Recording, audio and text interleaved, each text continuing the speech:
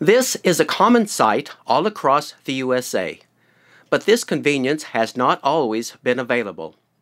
According to Sue Tasenga of North Central Blood Service and Abby Arthod of the Southwest Blood Services region, this ubiquitous vehicle had its beginning in 1949.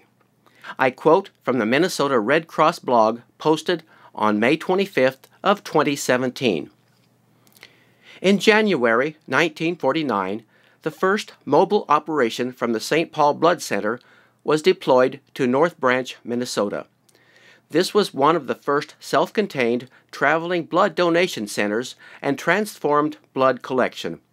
Another Bloodmobile was put into operation in the St. Paul region in 1950 to help serve 32 additional counties. Since then, self-contained Bloodmobiles have been adopted across the nation and the world. Under this picture, the caption reads, "A self-contained Bloodmobile from 1957. Among the first in the nation. It was paid for by the St. Paul Masonic Women." In St. John, there were 25 appointments and a number of walk-ins this day.